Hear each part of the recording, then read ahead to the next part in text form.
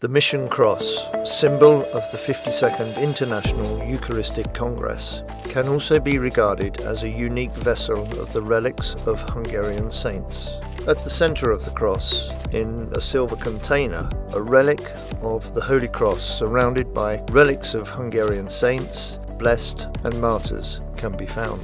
The approximately 3 metre tall oak wooden cross with bronze linings was crafted by the goldsmith Csaba Ozsvári. The cross was first exhibited on the occasion of the city mission in Budapest in 2007. It was blessed by Pope Francis in Rome in 2017.